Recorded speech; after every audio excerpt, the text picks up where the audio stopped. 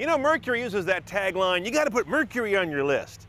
But over at Suzuki, they should use something similar. Please put Suzuki on your list. No one I know ever thinks about this car, but that's kind of a mistake. Let's go for a run in this Suzuki SX4 with the tech package. There are some surprises inside.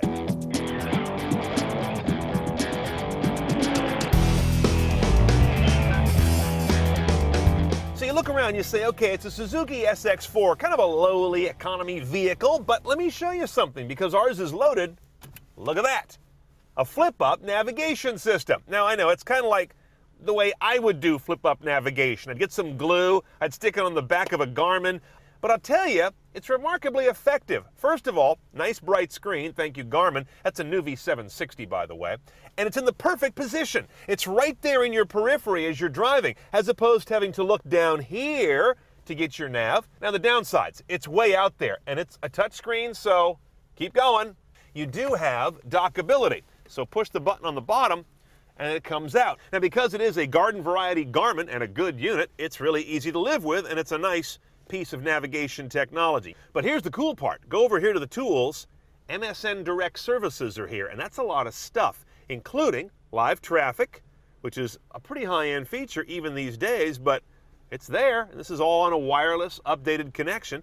You've also got weather, gas prices, movie times, news, stocks, local events, even some web links you can program in here. So it's got all of the online technologies you'll see in a lot of the high-end systems like Sirius Travel Link. What it doesn't have, in the same sense, is the built-in search and nav that we saw on the late great Dash Express. What you do have here under Web Favorites is you go to your desk, you find something through MSN Search, and then you can send it to your unit, but you can't initiate the search right here. Now, as innovative as that nav system is how non-innovative this audio system is. 4 speakers, AM, FM, we got a CD in here. It's not a changer, by the way, it's a single disc. It does have MP3 and WMA disc readability, so you can burn your own and put lots on there. There's an aux jack, but it shows up as an option for $68. No true iPod connectors available. You have to live with that optional aux jack. There is a button here for XM, but as it says right here, it's XM ready. You've got to option that up. I think that's a dealer-installed module. 2 liters of inline 4 provide 143 horsepower, 138 foot-pounds of torque. For comparison, a Honda Civic does almost the same numbers, but with 200 cc's less engine.